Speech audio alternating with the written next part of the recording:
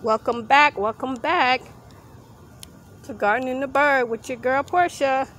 We are here in one of my mini raised beds in my backyard here in the city. Up front, I have potatoes, turmeric, and sweet potatoes growing.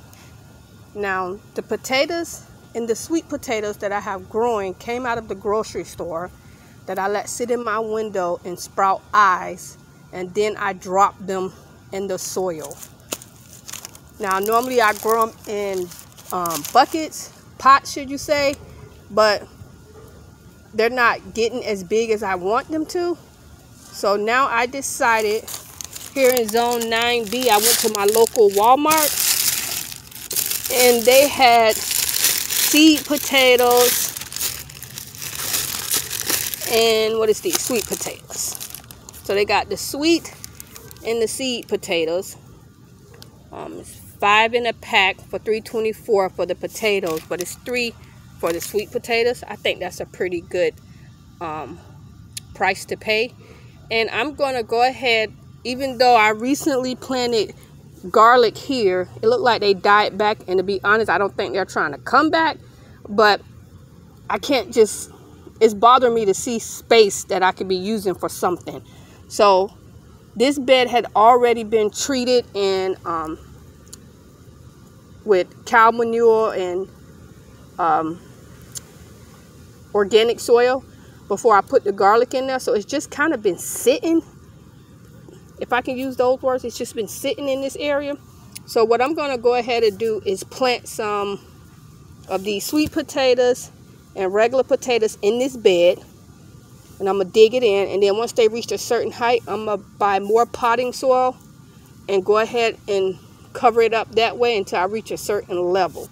But real quick, let's see what these potatoes and sweet potatoes look like. This is my first time purchasing the seeded potatoes and the sweet potatoes from my local nursery.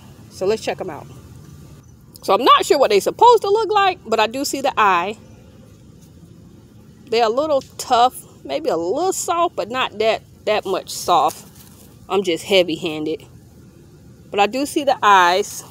I'm pretty sure I can probably cut it, but since it's only like one eye, I'm not going to cut it. I'm going to drop these potatoes in there. They're a nice size, so I'm going to have to dig a pretty good hole.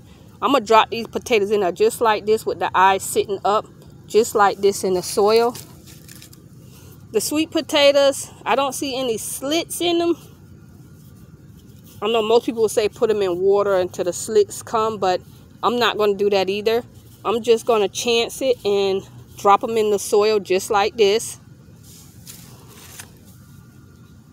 I'll go a small one. I'm going to drop them in the soil just like this and hope for the best. But I am going to divide them. I think I will put the potatoes up in the middle and then the sweet potatoes down below, so I know what's what, even though the vines of them will tell me what's what. Potatoes grow up. Potatoes kind of grow up versus, you can't see it over here, versus sweet potatoes. It's a vine, it crawls. So I will still be able to tell what is what. And you can, this is what you also call companion planting. You can companion plant potatoes and sweet potatoes together.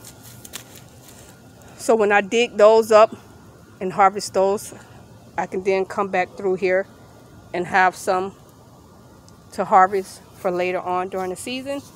But yes, this is what we're going to do with this bed, with these sweet potatoes and seed potatoes. I also grabbed some strawberries. See, I got 10 roots. I don't know where I'm gonna put 10 roots of strawberries at, y'all. I really don't know. But I have a grow bag. And the strawberries that's in here, I got them from what, Home Depot? And it's only 2 in here.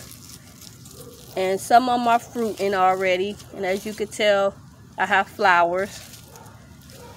I think they call that a mother's tongue. I mean, not a mother's tongue. I'm thinking about that plant.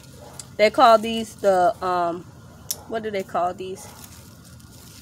I wonder why she turning yellow. I'm sorry, I done got sidetracked because she turning yellow down here.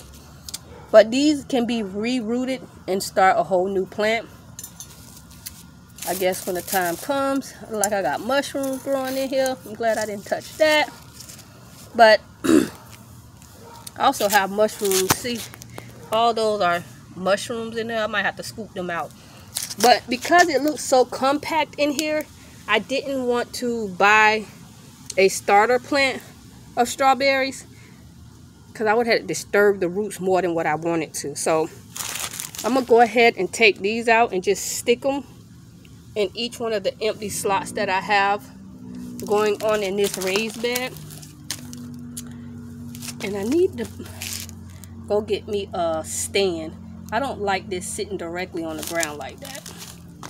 But yeah, go ahead and put these around my grow bag for my strawberries, and we're gonna see what these do. Just in case you're wondering, it says full sun. On the back it tells you how to plant it, the space, the roots, the depth, about the size they'll get. It tells you all the things you need to plant them. And again, I got these from Walmart. I did not get these from like Home Depot or Lowe's in my area.